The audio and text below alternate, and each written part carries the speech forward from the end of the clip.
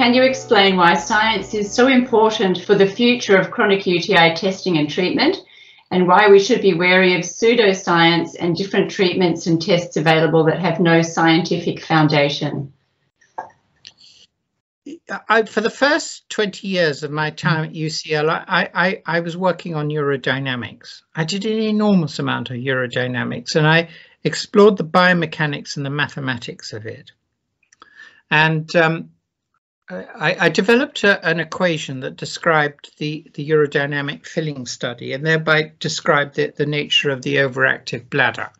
And I used Derek Griffiths' equations to explore voiding and so on. Now, what happened was that the equations for the overactive bladder, when we applied them to the human circumstance, they failed to predict response. They failed to predict all sorts of things. They just failed. And from that, I realized that the urodynamic understanding of lower urinary tract infections had to be faulted. Now, it was science that took us there. And then there was a long period where I just didn't say, well, if urodynamics is not explaining this, we're going to have to come up with some other kind of pathophysiological approach to it. And that's a very difficult thing to do, because urodynamics, even today, is still all the rage, despite the experiments that have suggested that it shouldn't be. And it was only by applying, traditional science to this that we tumbled on the fact that the MSU culture was missing things, and the dipsticks were missing things. And it was only by the application of science, rigid empirical science, that we started to develop these empirical systems that allowed us to find out treatment regimes that worked. Now, the problem is that is incredibly laborious. It's full of disappointment and failure, and it's a long time before you start getting the results that you're interested in. And there are too many people out there who are what I would say are wannabes.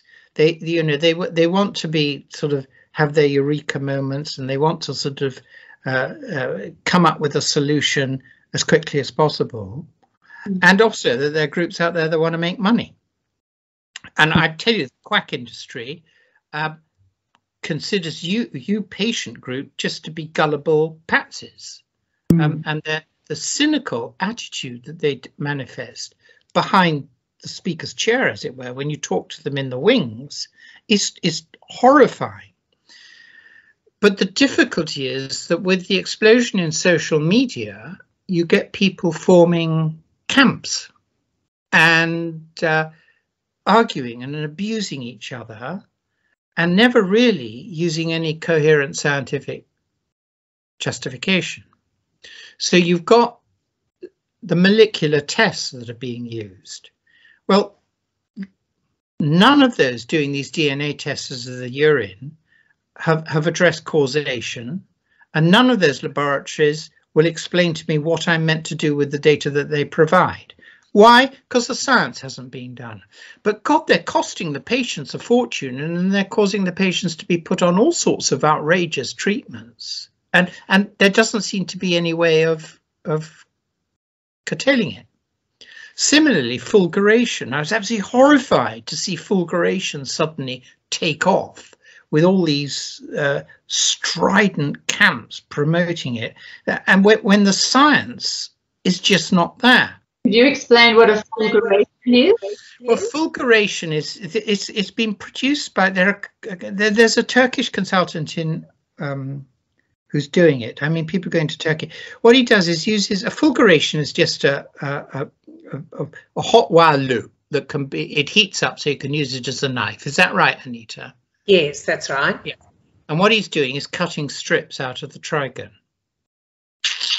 And the reason he's doing that is because the trigon is often a site for the metaplasia, and metaplasia is the ubiquitous response of the urothelium, or any epithelium for that matter, to stress. And he's doing it. And he just decided to do it one day, and he's doing it for chronic urine infection. And the data that have been collected is dismal. There's no proper discipline study going on. It's so people just go off and have the fulguration done. If you cut, the thing is that there's a network of very important network of C fibers, pain fibers, underneath the urothelium of the trigone. Is about 0.7 centimeters down from the surface. And if you cut into that, you're likely to have some kind of effect on pain, particularly if you're using burning to do it. But so you may get an immediate aftermath effect, but the trouble is you've then got C pain fibers regrowing into an area of chronic infection, where at the moment there's an enormous amount of science going on into the awful problem of C fiber neuropathy causing chronic pain syndromes. So there's an example of where you need to do the science incredibly meticulously.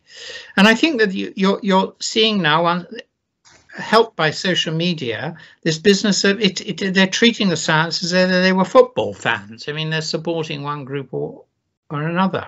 If you don't do the history of our world shows if you don't do the science properly, you don't get the answer. Yeah, and that's great that you're basing everything so meticulously on scientific research. Thank you. I think that the other thing is that I emphasize disappointment and error. So there's nothing we put out that hasn't been repeated in triplicate minimum. All right, minimum. Yeah, we're constantly redoing the experiments because I'm quite convinced that we're going to make a howler sooner or later, and we need to have systems for picking it up. Yeah.